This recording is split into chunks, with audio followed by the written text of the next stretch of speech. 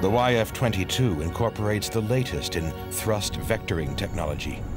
Jet engines are pushed along by their exhaust gases. If these are redirected by adjustable nozzles, the tail of the plane can be pushed around much faster.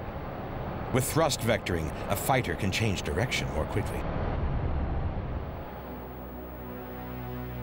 The YF-22 was expected to dominate the air for 20 years.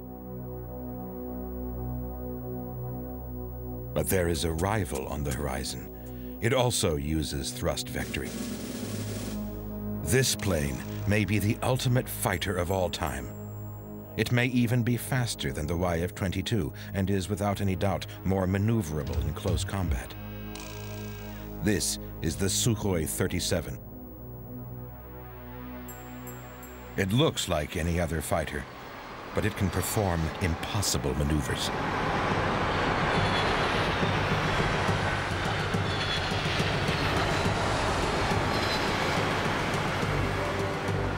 Fighter aircraft are traditionally fast, but very heavy, which makes them difficult to turn.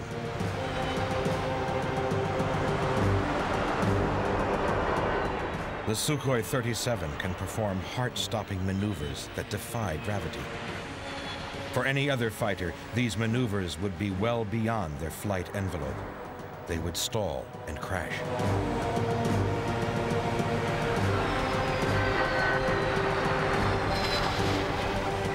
Thrust vectoring and small carnard wings on the nose allow the pilot to throw the Su-37 around the skies like an aerobatics plane.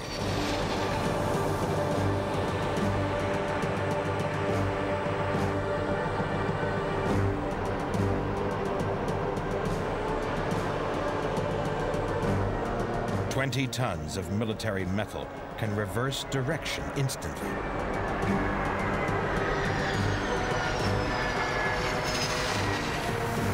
This amazing agility would give it a decisive edge in combat.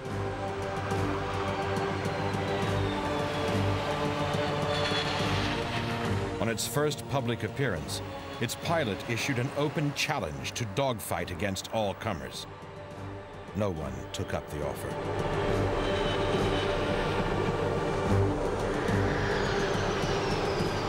The Sukhoi is master of the skies.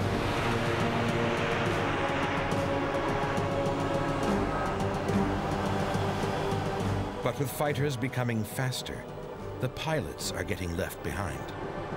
In the search for ever more maneuverable planes, it's the pilots themselves that are now the weak link.